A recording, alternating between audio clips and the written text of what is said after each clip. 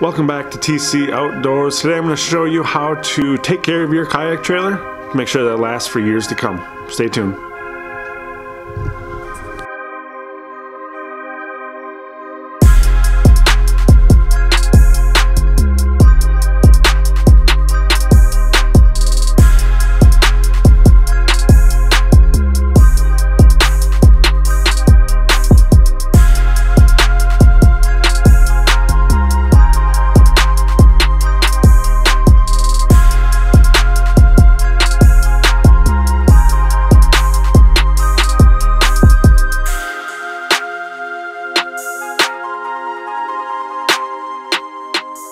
Alright, thank you for tuning in. If you're new here, my name's Tim, and my channel is all about kayak fishing here in the Midwest.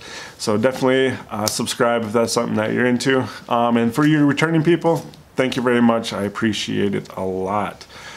So, as stated, I'm going to show you how to maintain your trailer. It is something that is really simple. Shouldn't take you more than an hour, 2 hours if it's your first time, but definitely will give you the peace of mind knowing that everything on the trailer is good to go. And you can focus on where you're going to go fish, how you're going to fish, and all that stuff. So basically, trailers are very simple. Don't overthink it. It's not rocket science. It's not like rebuilding the engine on your truck. Really simple. There's really 3 things that you want to check and keep an eye on over the life of the trailer. Number 1 is going to be bearings. Those are probably the most crucial part of the trailer. Is something that if you do not grease them, they will fail and you will be sitting on the side of the road. So I cannot stress that enough. Number 1, trailers, grease. Anything that has a grease cert or takes grease or uses grease, grease it and grease it often. Number 2, the tires. Is something, same thing on your car or your truck. Just maintain the proper air pressure. That's something before you go out every time, check it. Make sure it's good before you head out on the road. Because the last thing you want to do is be heading to your favorite fishing spot, blow a tire, and now you're spending an hour, hour and a half on the side of the road fixing your trailer and missing the bites. So definitely keep that in mind as well. And the last one is the lights. The trailer lights, again, everything with the trailer is very simple. Check those out periodically, make sure that they're working left, right, brakes. That way the drivers behind you, they know what you're doing so that they're not crashing into your trailer, your kayak, and ruining your entire week, month, or year. So again, trailer wiring is very simple. There's a power and a ground. That's it. So with that, I'm going to throw on the chest mount. I'll start diving into kind of what I do to check out the check out my trailer every year. Alright, so I hope you guys can hear me alright. So this is a trailer tire. Number 1, you want to make sure that your lug nuts are tight and that your bearings have grease. Today we're going to be disassembling it and re-greasing it, so I'm not too worried about that. But when you, throughout the year, there is one easy way to check to make sure that your bearings are good and properly greased, and that is to grab the tire and shake it. So you see how this has incredible amount of play. I don't know if you can actually see it, but this trailer should not be on the road. I don't know. I've actually made it a month like this. I do not recommend it, but this is terrible.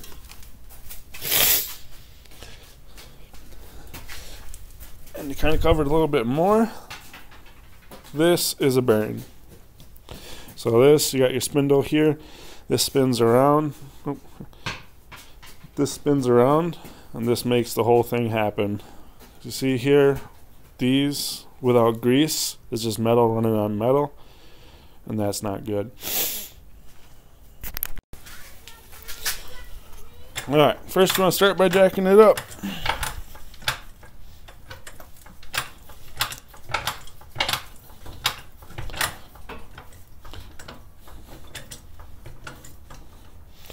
Now you don't need to go crazy high, just enough so that the wheel comes off the ground. And I always recommend a jack stand, just in case. So There's two ways that you can do this. The easiest way is going to be to just knock this cap off.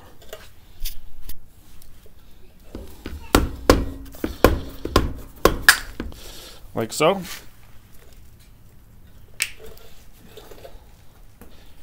Let me clean this up a little bit.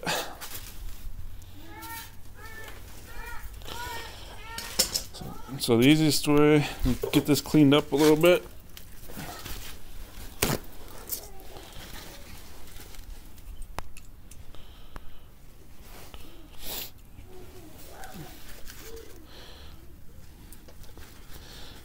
I'm not gonna lie, this will be messy.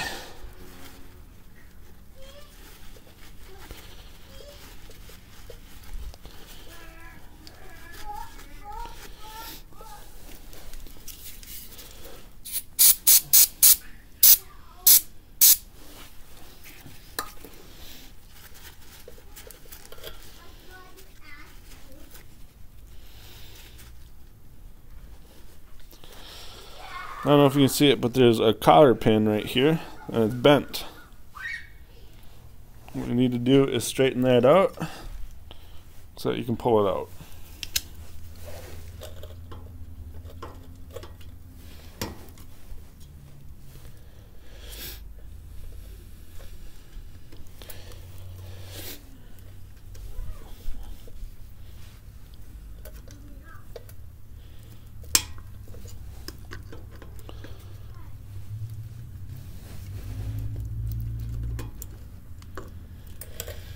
Now you do want to be semi-careful with this because you will reuse it unless you go get a new one. But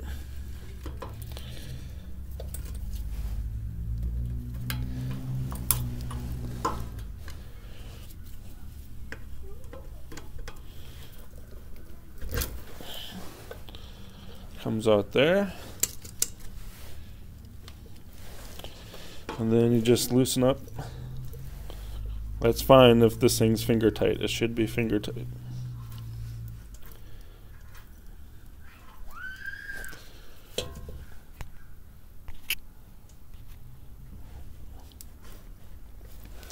Usually towards the end it gets a little sticky, which is totally normal.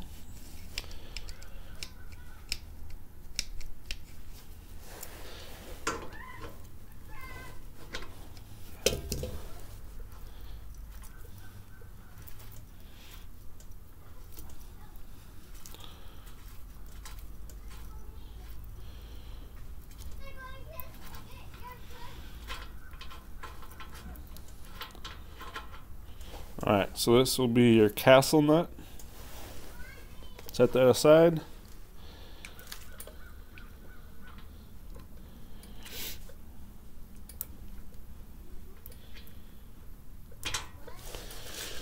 Then, there it comes.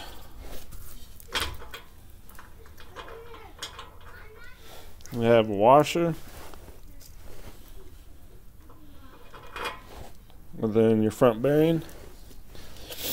You just gotta watch out for those, and then the whole tire should come off. But my fenders are too low, so I gotta fight it a little bit.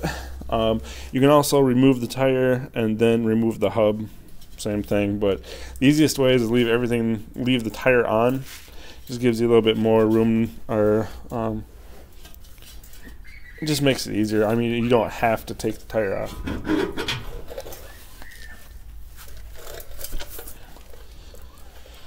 And then, you know what you have left is just your spindle.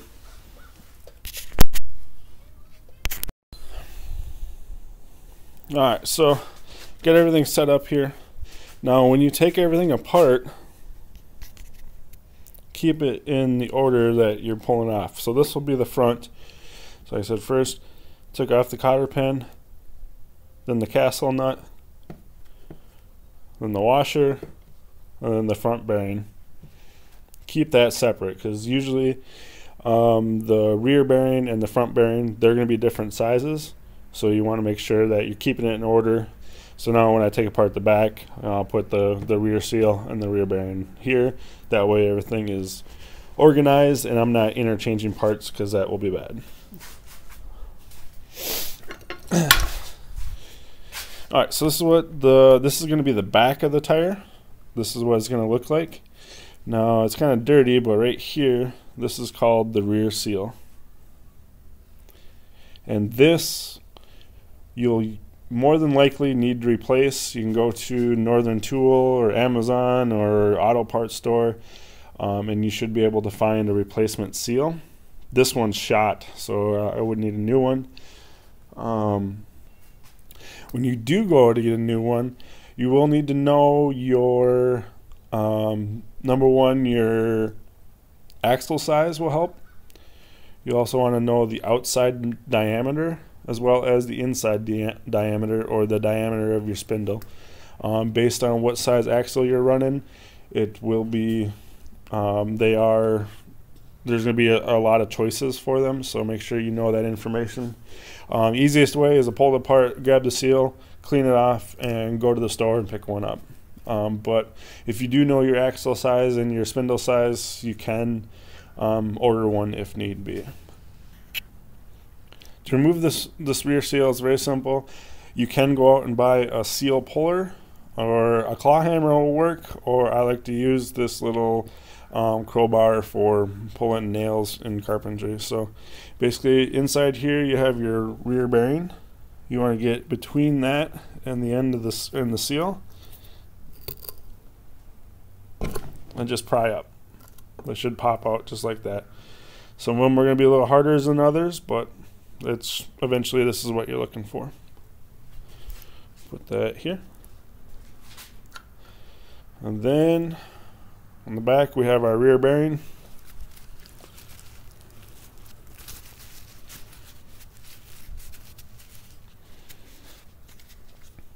Clean it off.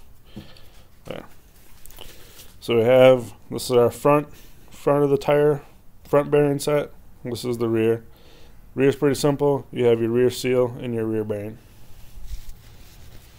Alright, so after you remove everything, you want to get everything cleaned up really well. You want to get rid of all the old grease and basically get it cleaned off and ready to go.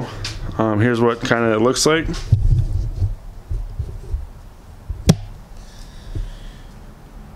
So we got our rear bearings, our front stuff, everything's cleaned off. You'll need, this is the spindle, and you'll need to clean that off.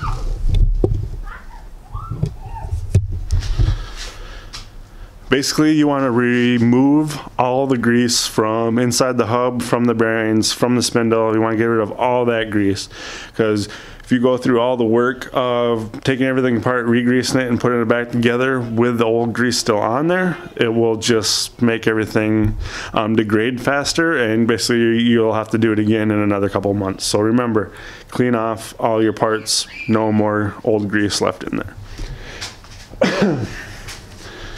And then, I don't know if I covered it, but the easiest way to clean parts is brake cleaner.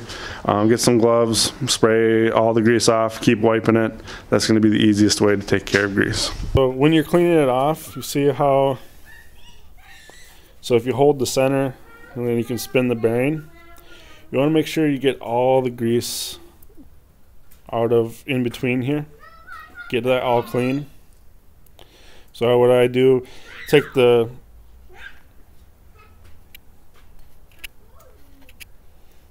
What I'll do is take the straw on the brake cleaner and spray it in there. Spray all that out.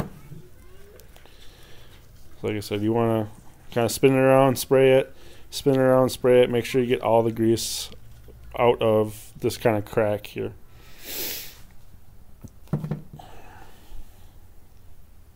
So next comes the fun part. So you want to take some grease.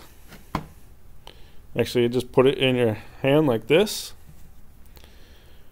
Grab the bearing, and what you want to do is you want to push grease back into this crease here. So easiest way to do that is to grab it, push, spin, push. And you can actually kind of spin the bearing a little bit on your hand.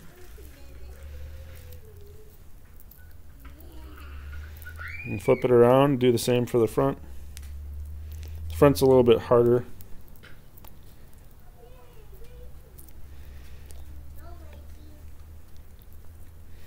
But what you're looking for is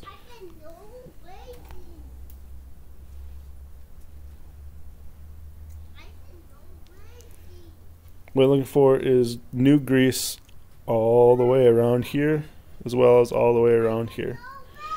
You can definitely put a little bit on the outside, but that's what you're looking for, is new grease there. And you kind of spin it to make sure you got grease in there. And I keep going here. And then do the same for the front bearing.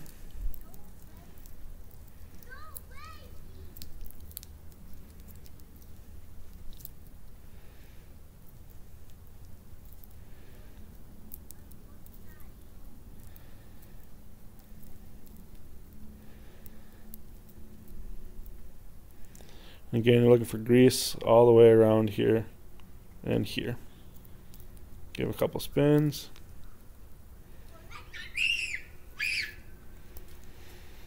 Alright, that's good there. Let me clean up. Alright, so now we got everything greased. It's time to put it back together. So I'm going to start with the rear. Now,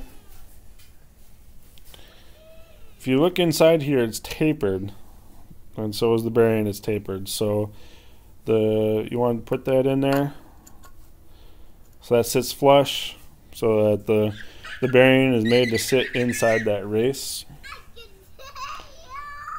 Let me take the seal.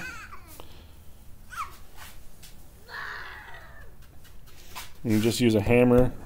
This is, like I said, this one's shot, so it's going in really easy.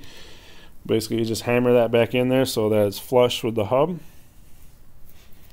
and you're good. Alright, so my tire doesn't fit in here as good, so I took the tire off so I can put the hub on. That just slides on like that.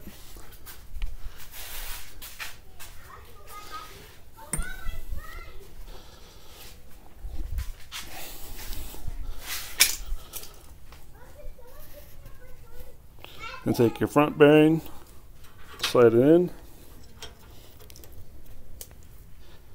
your washer, and then your castle nut.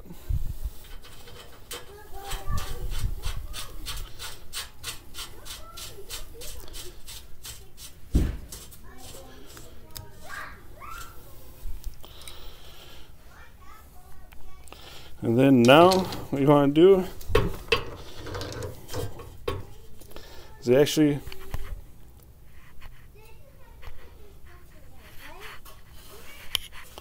you want to tighten this down as hard as you can. What that does is it kind of smushes everything together to make sure that everything's tight and where it should be. And then after you get it tightened down,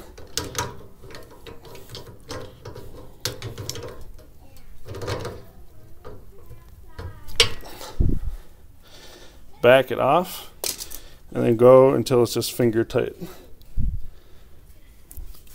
You will have to kind of line it up with the hole in the spindle.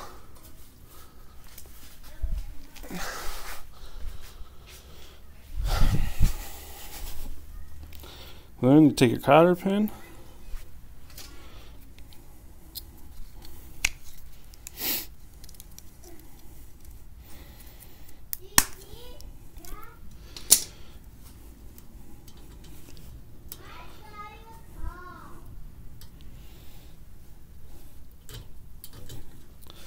that goes through, and then you bend the tabs out.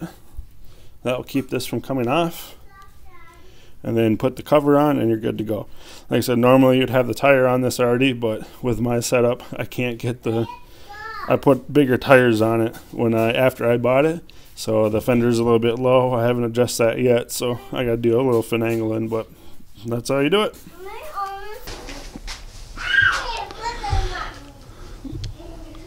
All right, so I mean, that's pretty much it. That's how to repack your bearings to make sure that you're ready to go for this season. Also, like I said, you want to check the tire pressure and check the lights. Hook that up to your vehicle, cycle on your blinkers, and just make sure that they work. Everything else is good on my trailer, so I can't show any repairs there. But like I said, the biggest thing, keep the bearings greased. At least do it once a year, if not twice a year, depending on how many miles you're doing. And then for sure, every 2 years, I would replace the bearings and the races. And I forgot one more thing. Make sure that if you do remove the tires, you retorque your lug nuts down to 100 foot-pounds. That's something that regardless, I mean, even on your vehicle you want to do that, but especially on the trailer, as soon as you take them off, retorque them down to make sure everything's tight and you don't have to worry about it.